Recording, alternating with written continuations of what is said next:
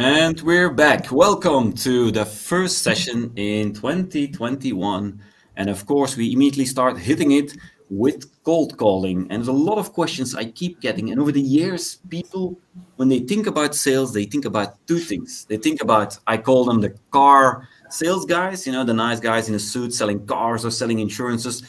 But they also always think about things like the Wolf of Wall Street and cold calling and get back to dial. And yes, it is true. I think you need to master it. But I think there is also a bit more than only cold calling. So what I've done is I've asked actually like one of the best of the best cold call experts, which is Philippe Lehouck. You see him down in the screen, to do a story, to share some information, to share some slides, to share, you know how it goes, very pragmatic tips. So, but I'm going to start first because I want to put a frame around it. I don't want you to only think about cold calling. I think it's important. It doesn't always work in all industries, but you need to master it. So let me share you some insights into something else I wanted to talk about. And it's only 5 minutes. It's going to be very, very short. One of the things that people don't realize is that you need to think when you have a sales team and you're going to do cold outreach, right?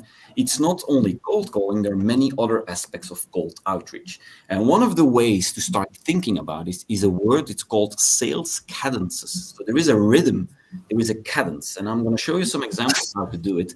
And basically, it is a way to reach people. So what is a cadence? In essence, it is if you target a persona, imagine you target a vertical, you have a persona, let's imagine VP of marketing, a sales director, doesn't matter. What is the most efficient, best way to approach somebody in that way? And there, you will see if you start doing that within industries, there is a pattern that will come. For instance, a director, it's easier to reach him via cold call, but maybe somebody more operational, it's more efficient to do it via first LinkedIn and then an email, right? So here you see a very nice example of a sales cadence for inside sales.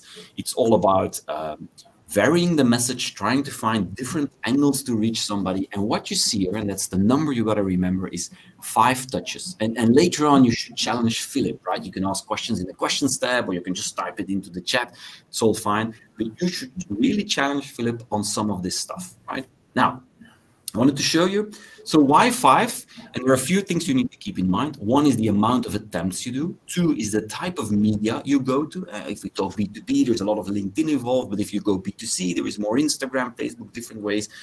The duration, how long. And we have spacing. One of the things that Philip will also talk about is that when you reach out to somebody and there is no reaction, typically we tend to go back at him the day after and then the day after. I like to put some space in between. And people are not linear. It's not like 3 days, 3 days, 3 days. I like to do the 3 days, 7 days, 4 days. I on purpose make it not linear because it's more human. It's less robotized. Because you know how it is. If you sound like a robot, it's not going to work, right? So you got to really start thinking like a human. And last but not least, content. Now, most of you have seen my previous webinars. And you know I always prime content. The key is value in your content. And here suddenly content is at the end. Doesn't mean anything. Basically, it's basically you. For me, the content is still prime, what you are offering, the value you're bringing, but you got to start taking care of other things. You can have my slides. You know that you just mail me on every single of my slides in my email if you want them. You can always mail me. Here are some other examples. I just made some screenshots for you. Here's an inbound sales cadence with the days, what exactly, how. There's outbound sales cadence. There are tools to keep track of this. They're actually pretty expensive if you really want a cadence tool. One of the most famous one is Sales Loft. If you phone them up, I phoned them up. I had a sales team of 15. I phoned them up. I said, they asked me how many salespeople you are. I said 15, and they said, your team is not big enough. Bye, sir. Bam. Talking about qualification, right? So I was a bit disappointed in them. Here are some other from a company called Callbox. You see they give you all these examples how to reach them. I don't want to go into too much depth because I want to give the floor to Philip, but I just wanted to share some stats here. Here you see some examples of attempts, optimal 7 attempts. So they do a lot of studies around this in media. They say 3 different media times is the ideal way to reach somebody. I know I'm going fast. Here is an example of a company called Intuo. They're from Ghent, and they shared with me what they do on one of the things. So you see, they first add you on LinkedIn, and then they'll try to reach out with an email or via the LinkedIn chat. They can't reach you, they'll call 3 times. If they can't reach you, they'll email you. And if you do not react, because don't forget, most people do not react, they'll say goodbye, they'll leave you alone. However, they'll put you in what we call in marketing the nurture queue. Basically, every 3-4 months, they'll get an email that creates a sense of tension. Like, I mean, typically it would be something, if you would go to Proximus and you would send them an email and saying, we just closed a massive deal with Telenet, they will read it, right? That's an example of a nurture mail. So if you start thinking about it, here's one that I use a lot. It's like, I do LinkedIn, I check a profile so they see me watching, I'll like a post, then I'll try to send them an email, and then I'll connect back. I'll try to connect with them, and then I'll try to reach out to them on phone, and then I'll do a demo. So this is something I built for a company that was in the learning space, worked really well for them. However, be aware, as time progresses, these cadences can change, they can vary. But the goal is, what I'm trying to say is that you have to find ways to reach people. In average, there are 5 steps. You got to keep track of the 5 steps. That's the way you build a machine. Having said that, I think it is time to give the word to Philippe. Let me explain you a little bit what Philippe has been doing in the past. Philippe has been building cold call centers, several ones. He has several ones abroad. He came to my YouTube show 1.5 years, 2 years ago, when I had way more hair in those days. And I gave him a floor. We've been working together on and off. So I've seen him in action, right? I've seen him really in action. So what I'm going to do is, Philippe, I'm just going to shut up. You can take over the screen. If people have questions in the meantime, I'll be your host, sometimes interrupt you, and you'll hear me back at the end of this webinar. Okay. Here we are. Okay, everybody, good afternoon. Session dedicated to cold calling. This is the opening image that I all want you to see. Of course, it's from Wolf of Wall Street, where Leonardo DiCaprio is acting as Jordan Belfort. And if you actually, I highly recommend is looking up that scene on YouTube, because it will show you in a few minutes how a call script can really help to get you through the difficult phone calls in outbound. It takes 3 or 4 minutes. I hope most of you are selling less dubious products than and services than the Wolf of Wall Street was selling. But it's a great way, and he shows in an incredible way how a call script can work and get you through the works. So who am I? Philippe Lehouck. Indeed, I am working especially on outsourcing of B2B telemarketing activities. So me and my team, we do meeting planning, data enrichment, and surveys. And it ranges from SMEs to large corporations. For some, we work 1 day per week. For others, we work with dedicated teams of 10 full-time call agents to plan meetings for the sales team. First of all, you often read some statements on cold calling is dead. I argue quite differently, but I am probably biased. That's why I found a great graph from HubSpot, who is, think about the #1 inbound marketing tool, who have asked a question a couple of years ago to 6,000 respondents to what has been the most successful channel for your sales reps to connect with a prospect.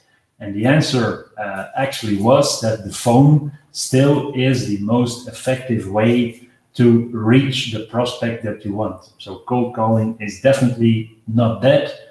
Don't take it from me, take it from the #1 inbound platform, HubSpot. First, maybe some legal thoughts. I often get questions about, yes, but GDPR, and can we do this and can we do that, or should we just ignore it? Well, definitely not.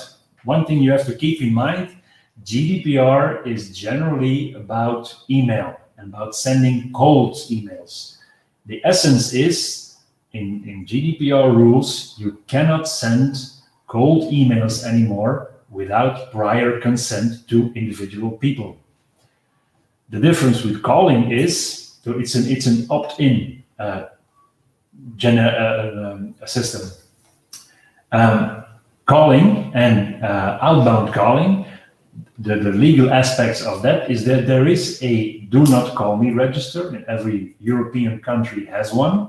And there, the essence is, it is an opt-out blacklist, which means you can call every number in Belgium or whatever, unless it is registered on that blacklist. To give you an idea on some numbers, in Belgium there are 1.6 million phone numbers registered on that blacklist.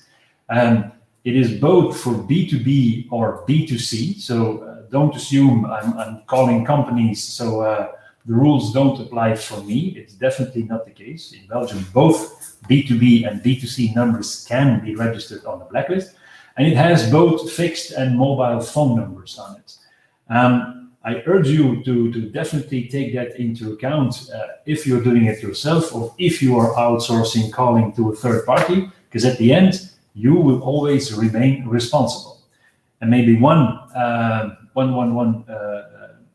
example is that 2 years ago, the French authorities fined a company, and it's an SME company, 500,000 euro for infringing GDPR rules in connecting with phone and advertising campaigns. They had multiple call centers working for them, and they didn't respect the rules at all. And ultimately, they got fined 500,000 euros. It's worthwhile having a look at the Do Not Call Me register. Then, on some cold calling fundamentals, it all starts, of course, with a database. A database is definitely not a cost, but consider it as an investment. Every cent you pay for a good address extra will save you a lot of money further down the road. We're going to be talking about technology later on dials, and especially the number of dials. Of course, we're going to be talking about scripting and how we can optimize our cold call script, and ultimately to come to the qualified calls, QCs. And what is a qualified calls? It is actually a connected call, so you spoke to the person you wanted to speak with, where you get some qualifying information. It can be qualifying, it can be disqualifying. If Michael was hung up on the phone because he only had 50 salespeople, well, that was a type that was definitely a qualified call, perhaps not with the desired results, but at least it was qualified, and you will not be calling that record again. Technology, some points on this.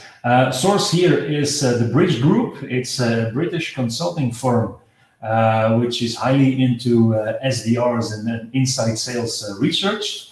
They asked 434 B2B inside sales leaders a number of questions in terms of technology. Now, the graph here is a Gauss curve, where actually you have to read it from left to right, and the further you go to the right, the more inside sales teams are using that technology. So if you look here on video creation, distribution, and tracking, 16% out of the 434 respondents answered, yes, we are using video in our outbound calls and reaching out. Around 40% was using chat. Of course, that's more in terms of answering on inbound leads. 45% was using gamification and leaderboards. It's basically showing the entire team what the individual results are. Then an important one, call recordings. Also around 45% of the inside sales teams are using call recordings to evaluate, especially themselves. Right in the middle here, 50% of the inside sales teams are using LinkedIn Premium or LinkedIn Sales Navigator. 55% are using dialers and click-to-dial tools to enhance efficiency. around 70%, I guess, are using contact data and account intelligence, and up to 84% at that time were using email automation, email tracking, and sales cadences to reach out to their prospects. So have a look on these different technologies, and you can evaluate yourself where you are standing compared to the average of the 434 respondents that participated in that study. That was from the Bridge Group. My take on this is the following. I definitely suggest that you do register every dial attempt into your CRM. It's going to be difficult knowing how many attempts you have done if you don't register them all. No manual dialing. Absolutely, that is out of the question. I regularly see people still calling with their mobile phone, dialing every number individually. That's really out of date.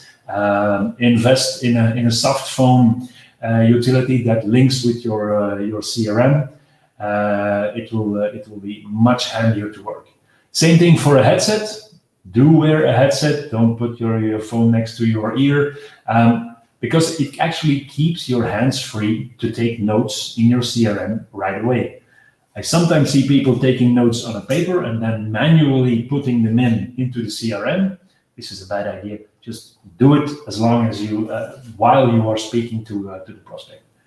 Do record all your outbound phone calls and listen to them afterwards to see to what extent you have been successful with the script that you have built. Database is an investment, not a cost. We spoke on that briefly already. Use LinkedIn Premium. It's really worthwhile investing in that tool because if you know who you want to reach, it will help you get past the gatekeeper more easily, and be transparent on individual results in the team. Don't allow for you yourself or your team members to hide themselves a bit into the overall result of the team. Some more data on dials per day, very hot topic. Same research from the Bridge Group. Over time, you see that the number of dials per day goes from well over 50 to 45 dial attempts per day 2 years ago. Here we go. My take on this here is the following. Block outbound calling time in your agenda. Depending on your job description, depending on how many other things you are doing in terms of sales or marketing, this should vary from 2 to 5 1-hour blocks per day. Make sure you're not distracted. Stick to the planning, stick to the timing, and focus on those outbound calls. And in fact, what I have experienced is that what works best, you sit on your desk, try to sit apart, maybe in a meeting room or whatever, and don't stop dialing until you reach 10 to 12 dials. Even if you go past the hour, just keep that number in your head and make sure you don't stop before you hit 12 dial attempts in that hour. That is what works to keep the cadence and to keep the volume working. One important thing here is that we are talking about inside sales people here, not call agents. The difference is, for me, an inside sales is also involved in sending emails, reaching out on LinkedIn, making content to make sure that your personal brand is built. A call agent will focus solely on outbound calling, maybe, of course, confirming meetings via email. Inside salespeople, typically, they do about 50 dials per day. A dedicated call agent in a B2B environment will easily do 100 calls per day. So the numbers you see here are for inside sales. Philippe, I'm going to ask you a question. There was an interesting question. This morning, I phoned with a bank phoned me, can't say which one, a bank phoned me. And the first thing they said to me said, hey, this call will be recorded and kept for 10 years, blah, blah, blah. Now, one of the questions that's popped up is from Nathan. He says, is it allowed to record calls without consent from the call receiver? Yes, important element indeed. If you're going, what you had with the bank this morning, that's a financial transaction. That's a whole other ball game than outbound calling. Yes, it is allowed to keep a recording for 30 days for training purposes, only for training purposes, and then you do not have to announce that you are recording the call. And it's actually what we do. Now, we work for a number of telecom and energy players, and actually we have to record the calls, namely to prove if later on if there is a complaint, to prove where it went wrong, or just to prove that indeed we did a correct job. So you can record outbound calls without mentioning, dear prospect, I'm recording this call. But you can keep it only 30 days, and the only reason you can keep it is for training purposes. Okay, one more question, because this is something that a lot of people ask me actually, is how many calls can you do? And you said a trained, like a call center operative or whatever you want to call it, they can do 100 calls in B2B a day. That's the absolute max. That's like killing volumes. If you're not trained, imagine you start tomorrow, you have a bit of experience because I've seen you doing this. What's a good average that you think you should be able to hit? Well, again, that depends on the number of hours you're gonna invest in cold calling per day. If you have a complete role as a typical inside sales, as you preach it, Michael. Cold calling is a part of the job. It can be a third of the job, half of the job, 2/3 of the job. I find it difficult to put one fixed number per day on the number of dials done for inside sales profiles, because it highly depends on the number of 1 hour calling blocks you or your company believes is the right number of time spent on cold calling per day. I understand the tango you're doing with me, Philippe, but we're just between the two of us and the other people. But you have in your mind kind of an estimate.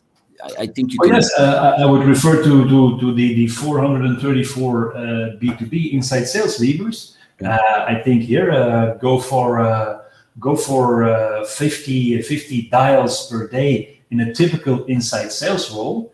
That is a good average. Okay, perfect. But that means then that you are spending 4 to 5 hours in a day on outbound calling. Perfect. Thank you. I'll shut up. Go on. Okay. Another figure, dials per prospect. You spoke about it already. Same research here. It goes up. It more than doubles since 2010. Of course, what's at stake here is the bigger the company you're trying to reach, the more gatekeepers there will be involved. Also, of course, the value of your service. If you're selling a telco or an energy contract, value would be typically lower than if you're selling a high-end software solution.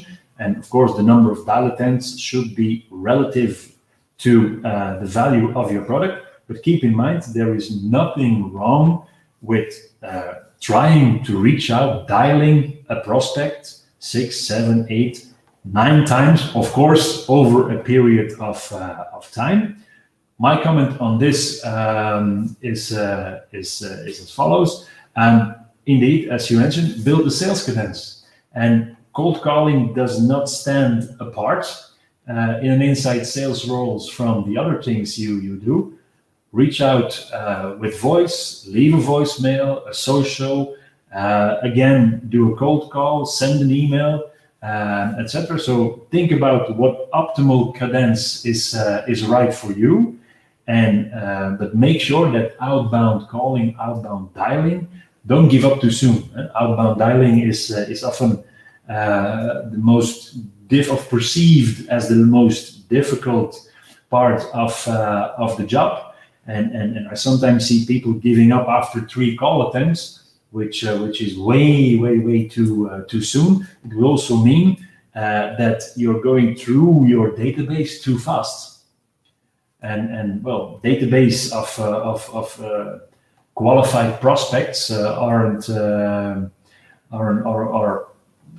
only as big as they get. So keep in mind that the number of dials is important, and don't stop too soon. And then qualified calls per day. That was actually the top of our pyramid. It went down from 8 to 5.1. Actually, again here I refer to my 1 hour calling blocks. The average of qualified calls per hour is 1 to 2. If you multiply that by the number of calling blocks you have agreed in your job description, well, then you come to the number of qualified calls that you should be able to do per day. And a qualified call, again, is a phone call with the decision taker that you wanted to reach, where you obtained some part of information that can qualify or disqualify that prospect for you. Okay, that's a bit on the introduction on the number side. We're going to go on call scripting, where of course a call script consists of 2 elements. There is content, which is specific to each and every one of you, and there is structure. Structure is something that I can bring to the table, and that is what we will be doing right now, right after we have ourselves a little poll. So Michael will put on the screen a question for you all with 2 simple answers, yes or no. Question is, do you ask today in a cold call to your prospect if the timing is okay in one form or the other? We will be very interesting to see what the average result is here. If you say yes, I ask every prospect I cold call if I'm disturbing in some form myself, or no, I prefer not to ask it because I assume the timing is okay, as long as I don't get a no from my prospect. So I'm gonna stop sharing now, Michael. So classic one is somebody phones you up and you have to imagine. And I had it this morning. They said, "Hi, am I disturbing you?" It's first thing they say. Yes. Do you do it? Yes, or don't you do it? That's the flip. That's for a little later on in this session. The question now is, do you ask it, yes or no? Okay. So we see 62% says no. 34% says yes. Okay, so more, let's go 60-40.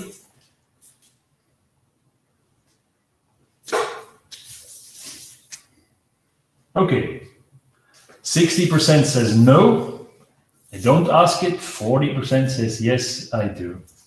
Okay, let me write that down. Interesting to see. I was actually very curious about what this was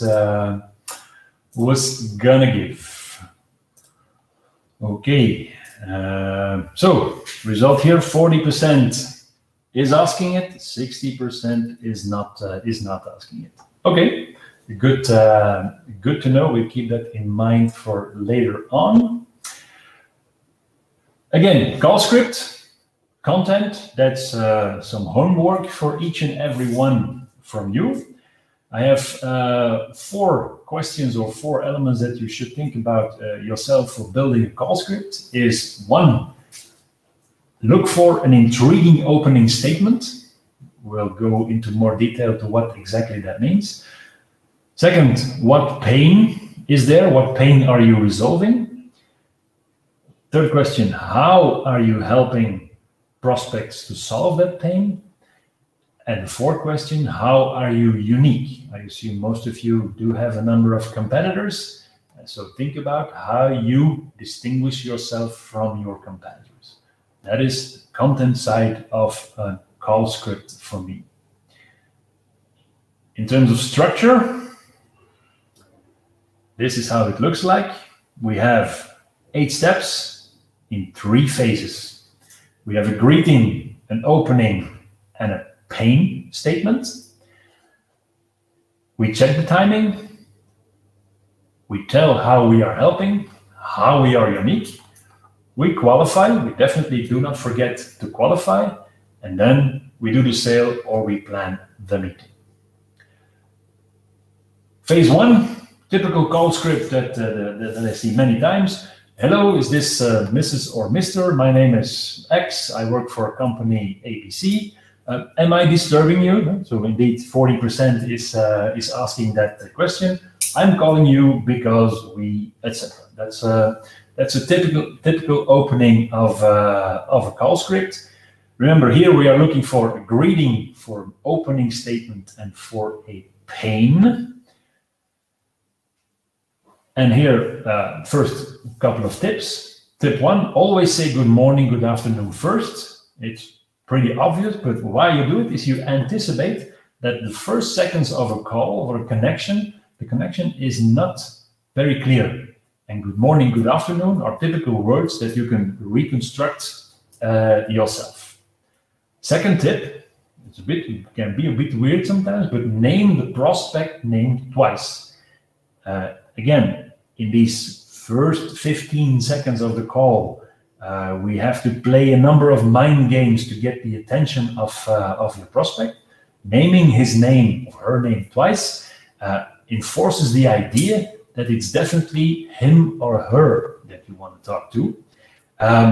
I always think, or I still think, that family name is more appropriate in this stage than first name, unless you are a hip and cool startup who apparently seem to think that everybody is to be addressed in their first name.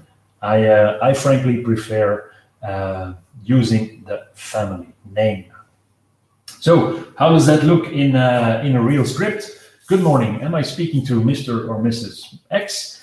Hello, Mr. X. My name is from company X. That's a typical greeting. A note, of course, here, and I specifically put it in: be flexible. When your prospect picks up the phone and saying, "Hi, this is Mr. Thompson," you're not going to do this. You're not going to say, "Good morning, am I speaking to Mr. Thompson?" No, you're immediately going to go to the second. "Hello, Mr. Thompson. My name is X from Y." Opening statement. First 15 seconds. We're still there.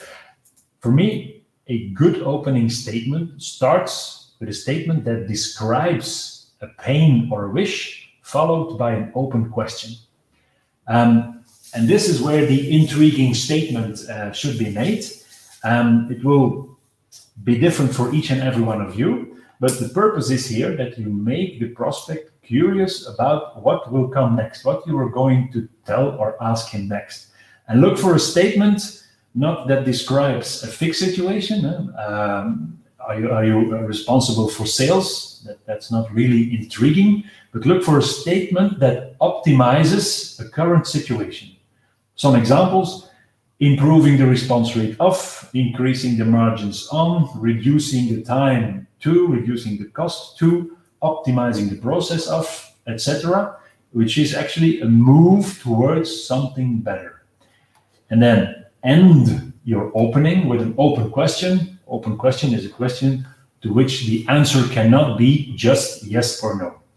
We have to avoid definitely yes or no answers in the opening, because it's too risky to risk a no, and you do want to start a dialogue at that point.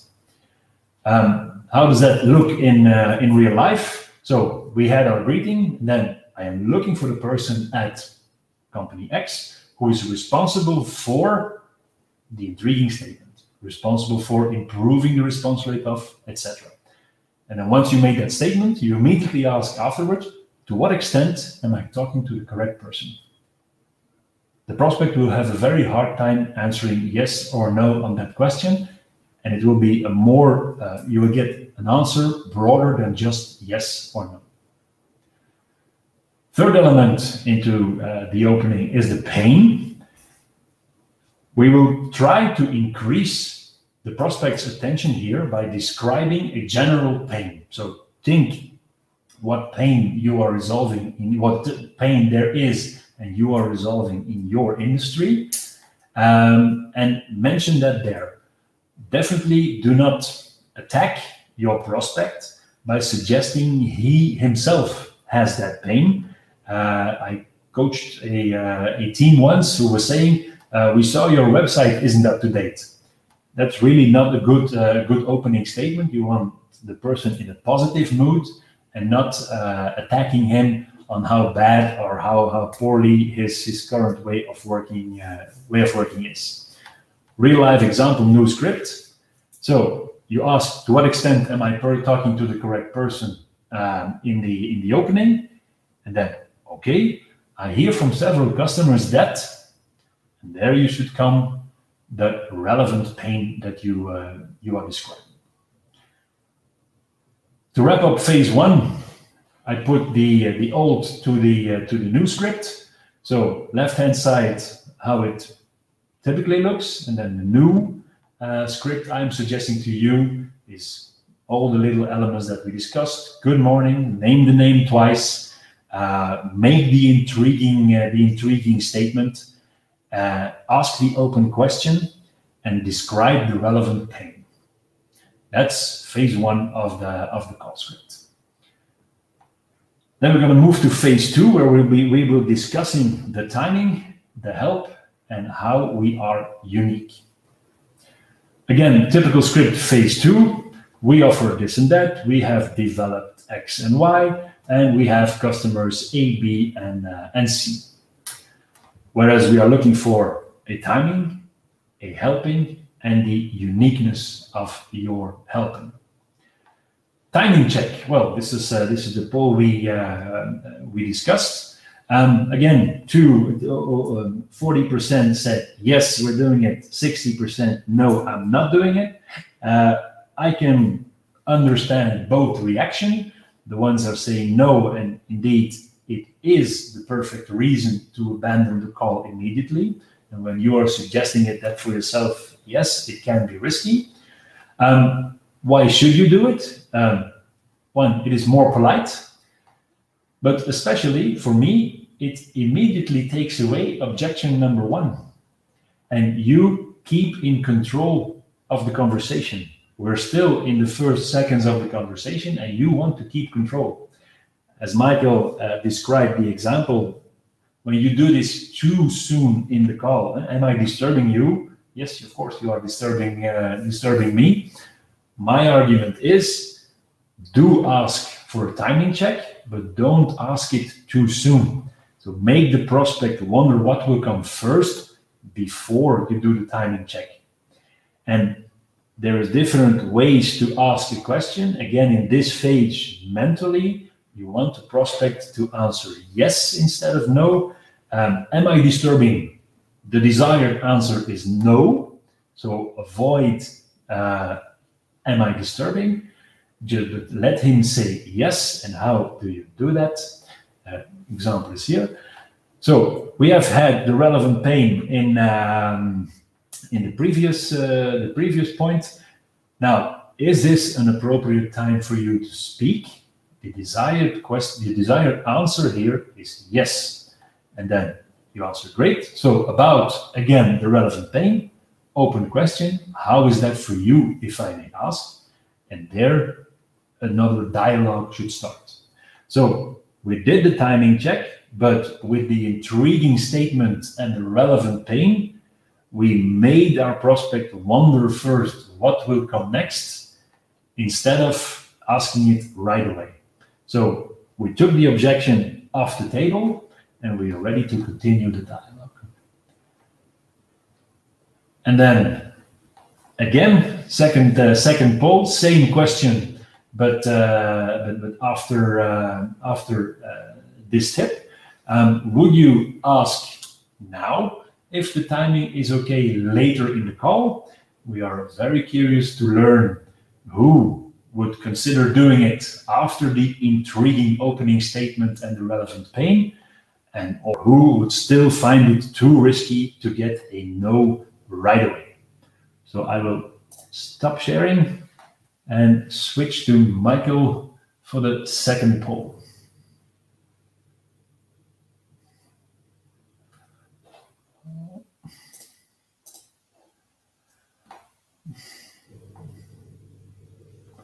Okay.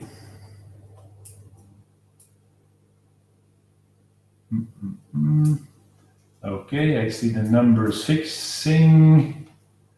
I don't know if you can see, Michael, how many people are, if everyone voted. Yeah. You're gonna wrap up? Yeah. No. Okay, well, actually great to see that 76% now says yes and 23% says no. Great, so we went to 77 even, 77, so we went from 40% who was asking the timing check to 77%, which I think a number of people in my team will find that very interesting. Great, guys, thanks and girls, thanks for these answers. So I am again sharing that. Okay. So then phase 2.5, helping. We have described the pain. We have checked to what extent the prospect can recognize himself in that pain. Now it is time to help. Again, a mind trick here. You have at this stage, you have a dialogue with your prospect, but then you want to grab his attention again and lead him through your conversation. And there, the tip actually can be a bit strange, but literally say, what can we do for you? So after the dialogue, you say, listen, Mr. Thompson, what can we do for you? The result will be that the prospect asks himself the exact same question, which increases his attention. And that's where you want to have him at that point. So again, here, how does that look in real life? Well, Mr. or Mrs., what can we do for you? We are helping companies to, and then, of course, for every one of you specific, how you solve the pain. Number 6, how are you unique? At this point, you're not only helping, but you want to distinguish yourself from competition by saying what makes you unique and already mentioning what the goal is. So how does that look? So we are helping companies to how you solve the pain. What makes us unique is that we, number 1, number 2, number 3, reason why you are unique. And of course, here you can start inserting a number of relevant customer references into the dialogue. And right after this, so you have described how you're helping, how you are unique, and then you mention, and I would like to make an appointment with you about that. So wrap up of phase 2. Old script. Rarely I see a pain generally described. It's about us, we offer, we have developed, we have X and Y as customers. Whereas in the new approach, you talk about the relevant pain, you check to what extent he finds himself in that statement. You literally say, what can we do for you? We are helping companies to, again, how you solve the pain. And what makes us unique is that we A, B, C. And you mention your purpose of the call. If it's an appointment, of course, you'd say this. If you want to sell on the phone, okay, then you immediately talk about the sell on the phone. So wrap up of phase 2 brings us into phase 3, call qualification and planning or closing the sale or planning the meeting. Again, remember we talked about dials KPIs in the beginning. The 1 to 2 qualified calls per hour is here at seventh stage of the conversation. Call qualification. So you get a positive reaction when you mention the purpose of your call. Then start to qualify. You have earned the right to ask him a number of questions, and use again open questions to have that dialogue. Always qualify, really important. Put the qualification questions in the script, program them into your CRM so that you are obliged to ask them and to fill them in before ideally you can wrap up the call. Keep in mind that often a physical meeting is just too time consuming not to qualify. So how does this look in real life? You mentioned that you want to make an appointment for him. So excellent. Then I have a few questions for you. Qualifying question 1, 2, 3, maybe more. Up to you how much you want to qualify for the meetings that you are planning. And then finally, planning the meeting or closing the sale. Important, bear in mind here, sell the meeting, sell the demo, do not sell the product. That's a trap some people tend to fall into. Don't do too much into the first call, but just sell the meeting or the demo. And then when you're making rendezvous, limit the meeting options based on your own agenda. I sometimes see people asking, when do you want to meet, and then they end up planning a meeting 3 months in the future, which is not so efficient. And a little help here that I would suggest is that next time you go to McDonald's or Quick, if you prefer those, pay attention to what they are asking you just after you have ordered your meal. They will ask you ketchup or mayonnaise, A or B. They will not ask you, do you want something extra? No, they just give you 2 options, A or B, and then mentally it is more difficult for the customer to answer C. Same goes for planning meetings into the agenda. You yourself, you mentioned next week Thursday 2 o'clock or next week Friday 10 o'clock in the morning. So limit the options into based on your agenda for your agenda rather than leaving it open for the prospect. So I would like to make an appointment for you. Are you available on date 1, date 2? And of course, do confirm the meeting with an email, ideally with a meeting request or a Teams invite nowadays. So result of phase 3, typically, can we make an appointment to see, when are you available, etc. And then here is the qualification and the meeting planning, which should wrap up the phone call for you. And I believe we have come to the end of the script structure and content for now. One extra that I do want to share with you guys is some recommended reading. These are 3 books which I definitely recommend if you want to learn more about outbound sales. First one is the Sales Acceleration Formula by Mark Roberge. Mark Roberge is, I believe, the number 3 employee from HubSpot, and he took it from 0 to $100 million. If you want to read how sales can be approached as a science, I suggest read that book.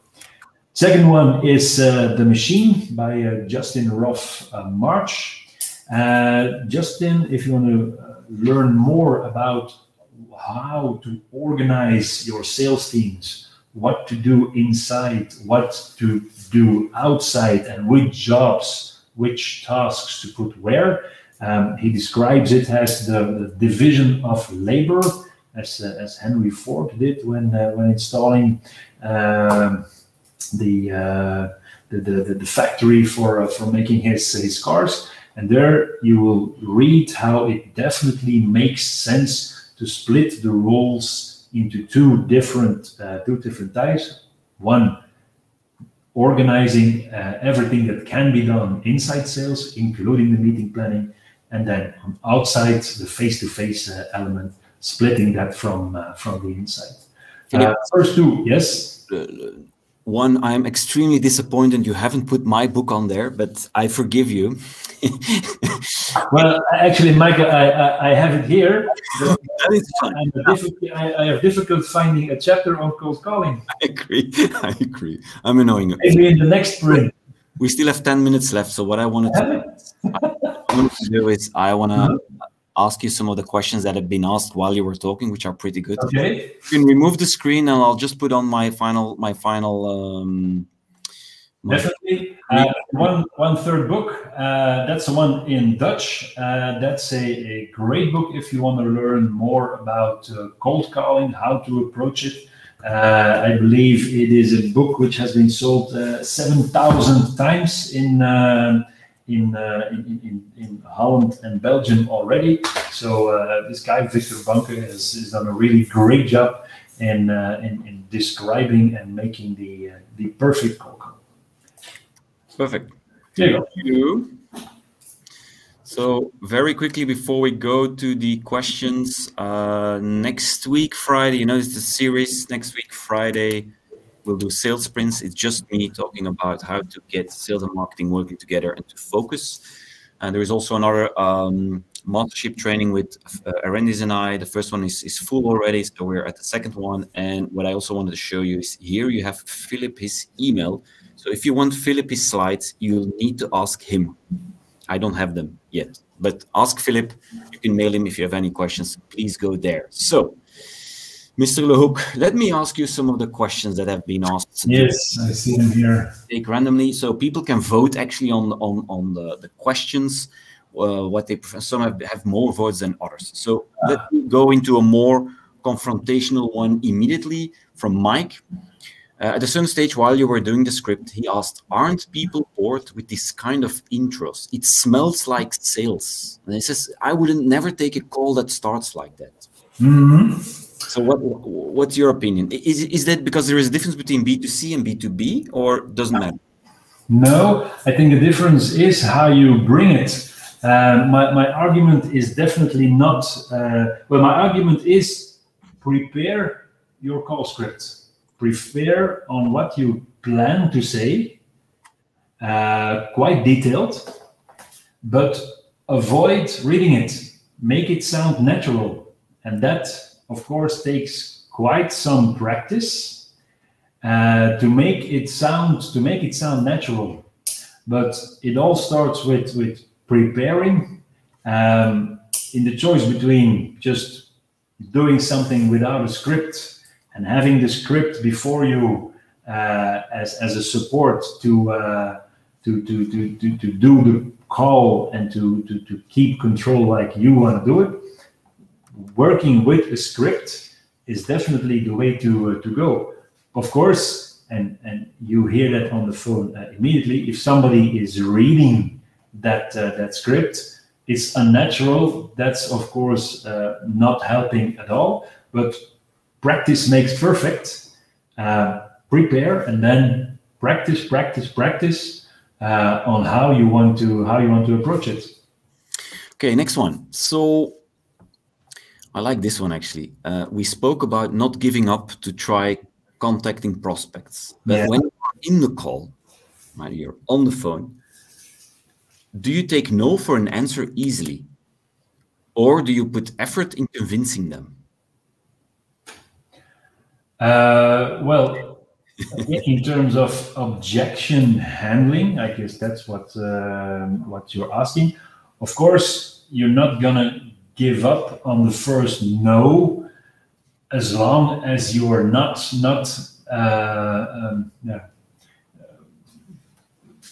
being too assertive. So you remain polite, but still to to some point assertive enough to get the answers that you want.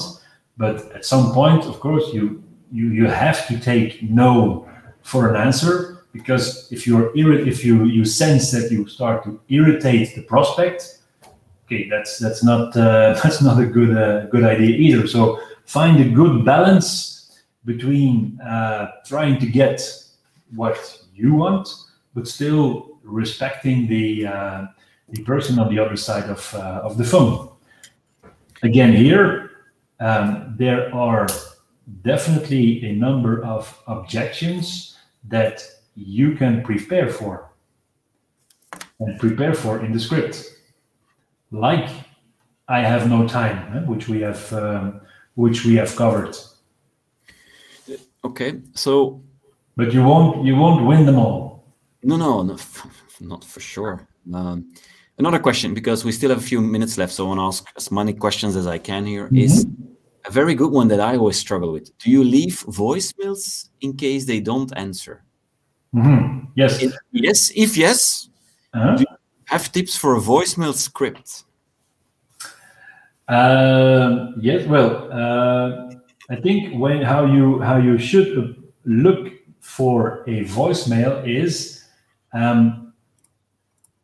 you shouldn't expect a voicemail to be answered. Yeah, nobody will call you back. It is highly unlikely that you will be called back for a cold call to a prospect.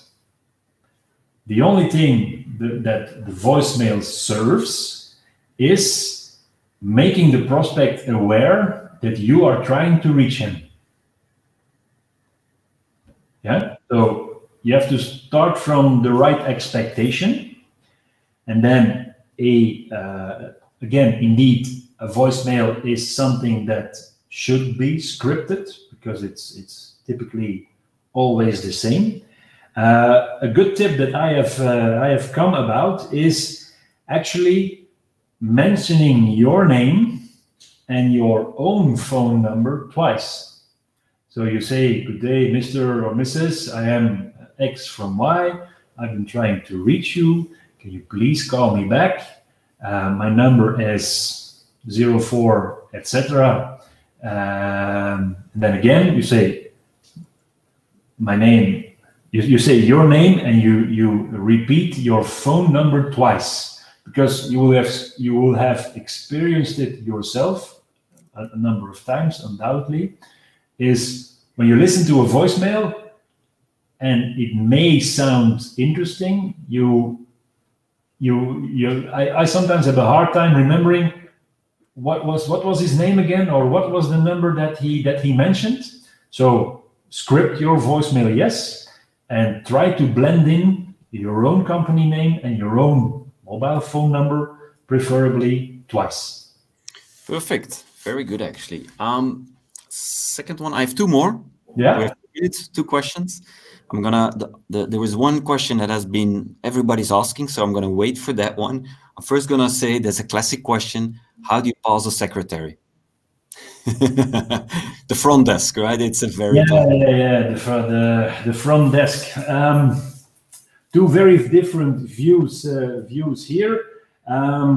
I think what always helps to in any case is knowing who you want to reach, and then preparation comes in mind with LinkedIn, with qualitative databases, etc.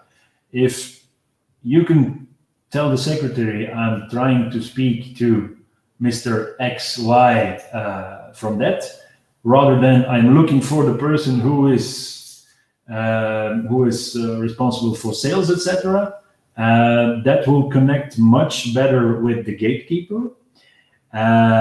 Secondly, a tip that I frequently encounter, I'm not sure if I'm a big fan of it myself, is that being familiar, or trying to be familiar.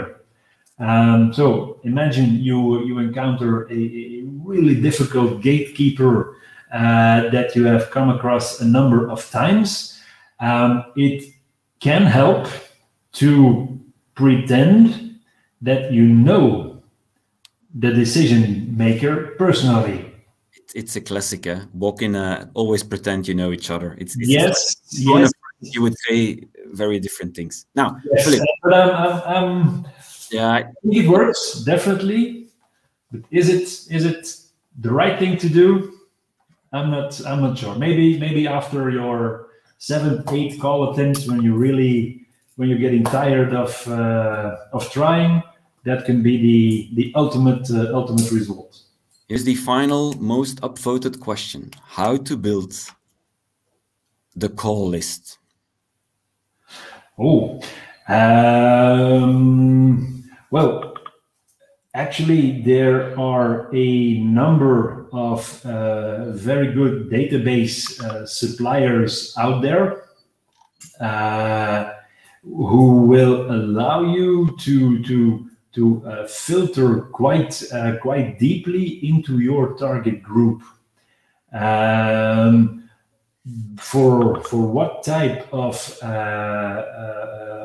activity, which supplier you should use, it depends a bit, but there are definitely companies that, whose core business it is to have qualitative databases. And then you can rent those, you can buy those. And again, every euro well spent on a qualitative database, you will earn it back in multiple times afterwards by not calling companies that are definitely out of scope or are not into your target group. Okay, thanks, Philippe. It's time. We've got to wrap up. I'm really happy you joined the webinar. This webinar will be online on YouTube somewhere Monday. If you need the slides from Philippe, mail him directly. If you want my slides, you know where to find me. LinkedIn, you can just mail me. Thanks again, Philippe. We close the call now. Thanks. Later. Bye-bye. Good day.